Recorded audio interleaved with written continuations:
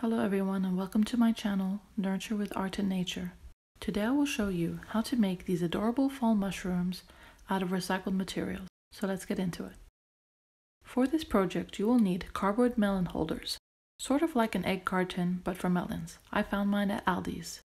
You'll need scissors and a paper towel tube, paint and a paintbrush, white glue and a glue brush. You'll need a couple of these cupcake wraps, some painter's tape, tissues, and some water. Now begin by cutting out the melon holder. This will be the head or the cap of the mushroom, so you can trim it to whatever size you like.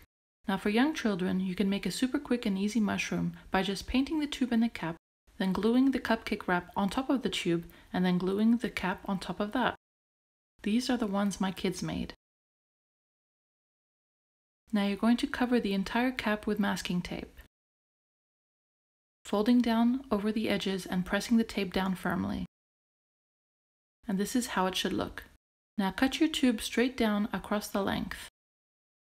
You're going to roll it inwards, where the top end is narrower than the bottom end. Once you're happy with it, tape it in place and then tape the whole tube down lengthwise. Make sure to tuck over the edges, then grab some more tape and close both ends of the tube. Grab your glue, and what I did was I placed a tissue on top of the cap and then tried to glue it down. But this actually wasn't working too well, so I realized that I should have put the glue first, then placed the tissue on top of that. Then on the underside, glue the tissue over the edges. Now you're going to do the same thing with the stem. Then make sure they dry completely before painting. Once dry, grab your cupcake wraps and cut the bottom part off. This will be the gills of the mushroom. I cut another, then trimmed it so that the gills fit the underside of my cap. Then glue it down, pushing it firmly in place. Then place a circular piece of tissue on it. Trim off any excess and let it dry.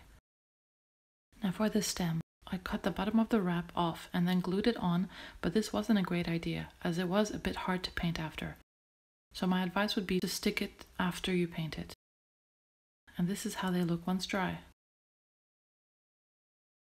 Now for the paints. On my palette I placed some white, some yellow ochre, some brown, and some lemon yellow.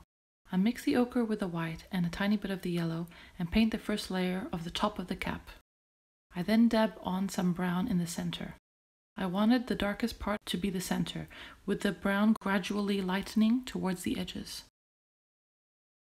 Now for the stem, I did a base coat of the brown with a bit of white. Now you can see how gluing the skirt on prior to painting wasn't a good idea. For the second coat, I added more white, but didn't like the way it was looking, so I mixed the white with some ochre. Once dried, I put some glue on the top of the stem and placed my cap on the table and glued it on, making sure to apply pressure until it was stable enough to hold. And here it is. I also decided to paint the gills using the same colors as the rest of the mushroom. I love the texture that the tissues make on the stem and the cap. And here's a little toadstool I made using a toilet paper roll. By sticking a layer of folded tissue around the base, I made the stem thicker. And for the raised spots, I tore some pieces of tissue, mixed with glue, and formed them into balls. I really hoped you liked this video, and as always, thanks for watching.